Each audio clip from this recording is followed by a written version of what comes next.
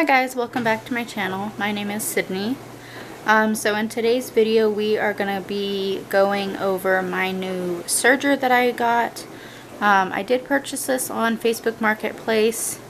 It was $130, which I thought was a pretty good deal considering the amount of thread that I got with it. And the machine has just been serviced in February. And so I played around with it for a couple days and I got it threaded and it works fabulous. So let's go ahead and go over the Serger Ultralock differential feed serger that I got.